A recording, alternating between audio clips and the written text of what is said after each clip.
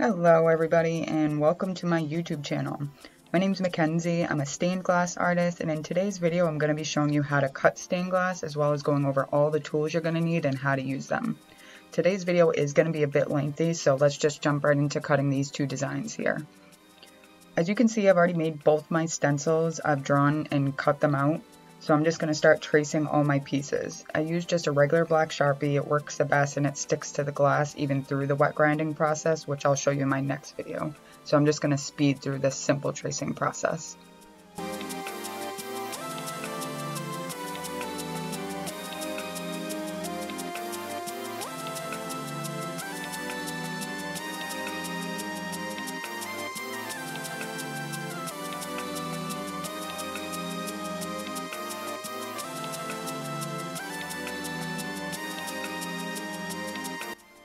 Okay, so I'm going to have all my tools linked below, but let's just quickly go over each one and what they're used for. So first we have our most important piece, and it's going to be our glass cutter. There are a few different types of glass cutters, but the one I like to use and what's shown here is called the pencil grip. The little tiny wheel at the tip is actually what makes the magic happen. That tiny wheel is what scores the glass. Why they're called glass cutters, I'm not sure. They don't cut glass at all, they score it and then we have to break it. But that's besides the point, it's a glass cutter. Next up we have running pliers. Having a nice set of these is really important. They have an adjustable curved mouth like these ones and are perfect for snapping glass along your already cut or scored line. This little screw back here can open or close your tip depending on how thick your glass is or just preference. They also have replaceable rubber tips to protect your glass from what would be metal to glass contact so you don't break it. And last and absolutely least, we have nippers. These little pliers can be used to aggressively nip off chunks of glass if for some reason you like shooting glass particles across your entire house. I hate those and never use them. So here's not a tool, but it is something you absolutely need if you plan on making anything: glass cutting oil. This oil with the actual cutting wheel on your glass cutter is what scores the glass, allowing us to then break it where we need. Without the oil, the score would never be deep enough and your glass won't break along that line, and your glass cutting wheel will dull itself in no time. So just like my soldering flux, I like to use this little jar to put my oil inside of, and in the bottom of that jar I have a little cotton ball to help soak up the cutting oil, so when I do dip my cutter inside, it's not going to be dripping and making a mess. So now we can actually start cutting. I'm just going to dip my glass cutter in, wiping off any excess oil on the sides and making sure that that little tiny wheel is completely coated. So I'm going to hold my glass cutter in the most comfortable position for me. I hold it just like a pencil, and I'm going to apply very, very light pressure while pushing forward, moving along my pre-traced guideline. So because you can't break glass in 90 degrees or really sharp angles, you have to strategically plan out where you can make your initial breaks to separate all of your pieces. Obviously you want to save as much glass as possible, but sometimes your shapes and patterns just don't match up, or like here, you need to use certain sections of glass for the pattern or the actual iridescence of the glass. So you can see my first two cuts were made separating my glass into what will be two main chunks. So now I'm just going in to score or cut any areas I can before I separate anything. You need to keep an eye on every score you've made as to not overlap and disrupt the integrity of that specific score line that you already did. So it's really hard to say exactly how much pressure you're applying as you're cutting or scoring the glass, but it's just a matter of practice. It makes a very specific sound as well as feel. You can feel it scoring the glass as you push your cutter along. But just like with anything else, it's practice and trial and error, and the more you do it, the better you're going to get at it, and the better you're going to understand what you can and can't do with the glass. So I'm just finishing up these last cuts that I can put in before I start breaking anything, and I want to give you a closer look at the actual cutting wheel that's on the tip of this.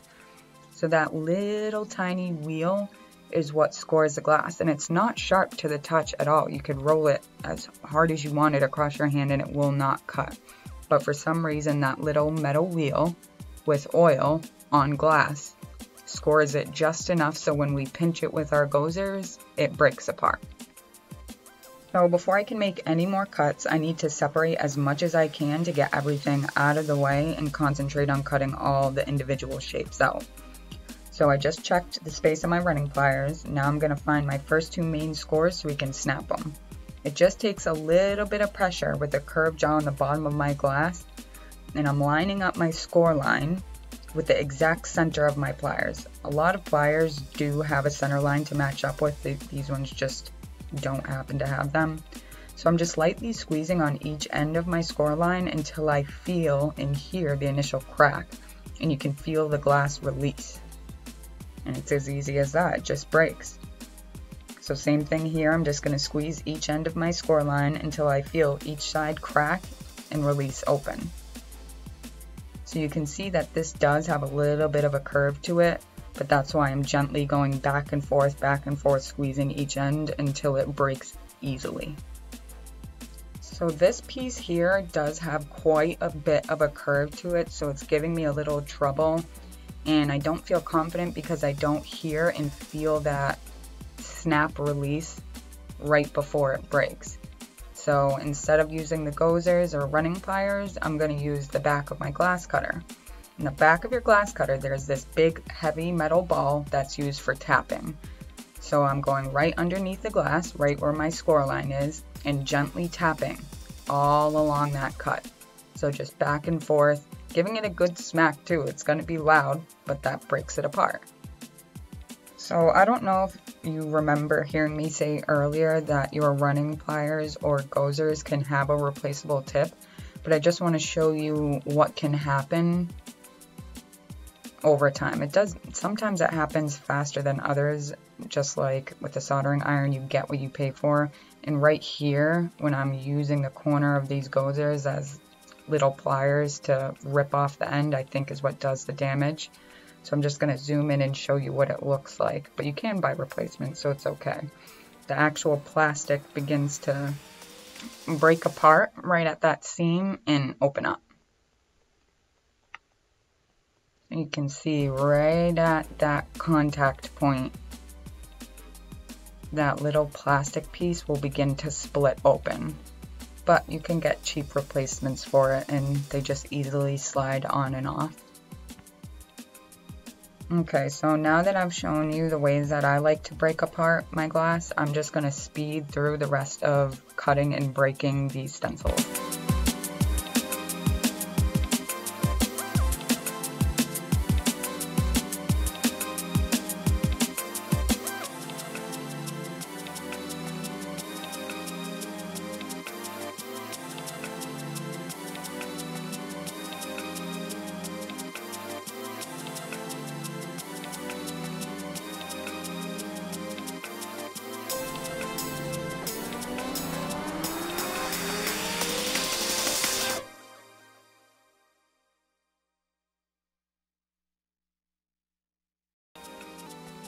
Okay, so I wanted to slow the camera down really quick so I could show you why I colored in these areas in Sharpie. As I mentioned earlier, you cannot cut out a 90-degree or super deep angle with glass. So right here behind his ear, in the area on his mouth, it's going to need a very deep in curve. So I just colored those in with Sharpie, and then when I get to the glass grinder, I'm going to just grind those areas out. So stay tuned for my next video. I'm going to show you everything there is to know about glass grinding.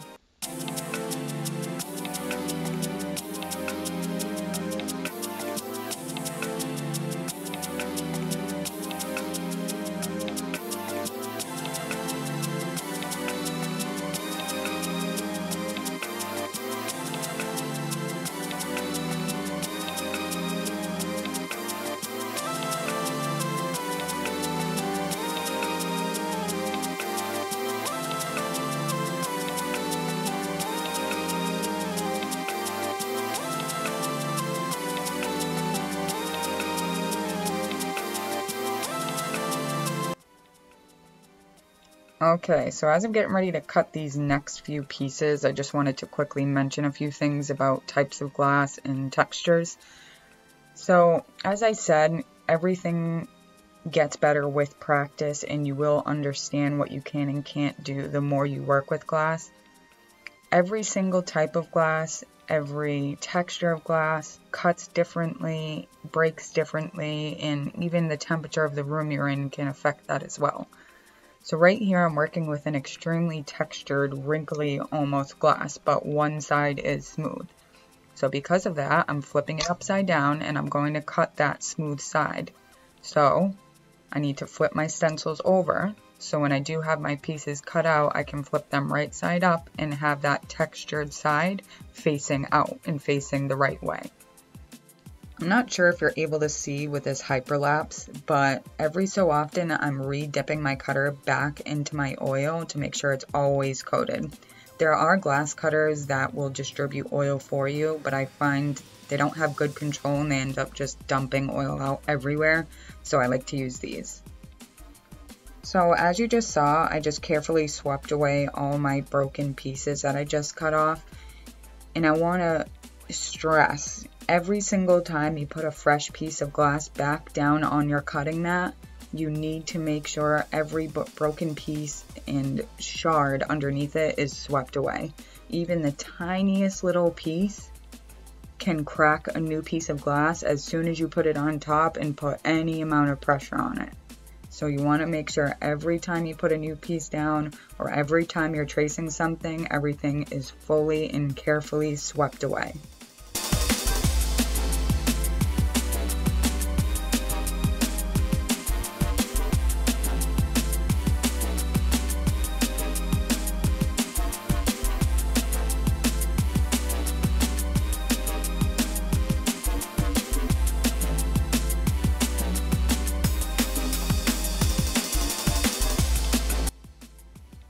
Okay guys, same thing here again. I just traced out all my pieces, going in with my glass cutter after I dipped it in some fresh oil, and going over all my pre-traced lines.